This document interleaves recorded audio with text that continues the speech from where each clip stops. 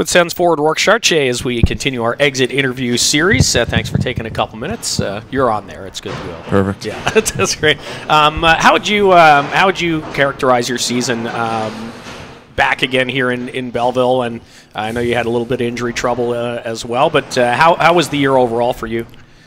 Yeah, it was a lot of ups and downs for me. My start of the year I think went well. Got called up for the first time in a few years, so I was obviously pretty excited about that. And then got injured and came back down after that, and didn't last long before I got hurt again, and then was able to play here at the end. But yeah, there's not a bad year for myself, but again, kind of a wild year. Yeah, we were talking to Dave Bell about your recent success because you finished the season really strong offensively, and he noted the fact that the injury bug tends to bite you and give you some trouble. Is that frustrating to have to keep dealing with year after year? Yeah, I think it's super frustrating. It's kind of a pecking order hockey, and you're always trying to climb it. And my whole career, any time I feel like I've started to climb up, I've kind of been knocked back down. And it's been all sorts of different injuries. So it's not one thing or the other. It's out of my control, but it does start to wear on you for sure. And I've been through it enough at this point. I think I know I'm always going to bounce back, but it's really hard when it's such a game of momentum, and you kind of want to take it and run with it for a good long stretch. And I really just haven't been able to do that due to injuries, but. Going to keep coming back, so we'll see what happens. Well, and you mentioned obviously getting back to the NHL for a little bit as well. How much did that kind of spur you on in coming back to Belleville and in getting through that injury, just to kind of, remind yourself that you're right there?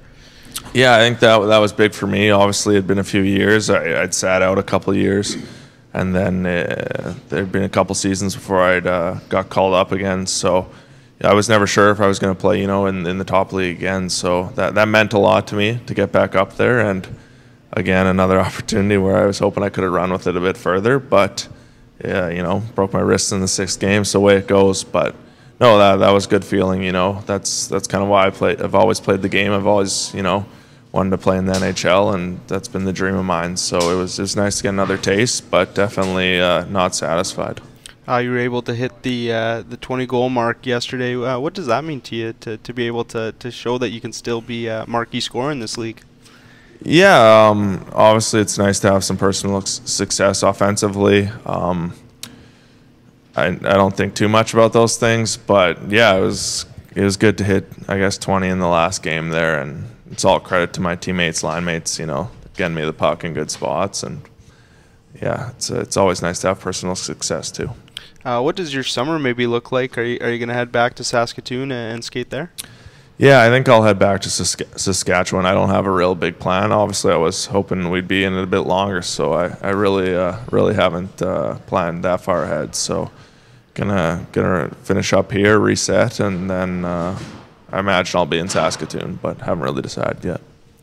Contract year, obviously. What's kind of the mindset as a veteran guy going into the summer, and just knowing that that's one more thing you've got to kind of deal with here moving forward? Yeah, it's uncertainty, which isn't always great, but I don't know. I don't have a wife or family, so it maybe makes it a little easier on me. But at the same time, it'd be nice to know where you're going next season. But just kind of got to take it day by day. Like I said, going to wrap things up here, spend some time with the guys, and then hopefully take a few trips somewhere, and then just get focused. And that's my agent's job, and see where the opportunity is for next year, and go with it. Well, if it's here, fantastic. If it's not, it's been great watching you play and following along for the ride. So thanks for that, and all the best through the summer, Shorts. All right, thanks, guys.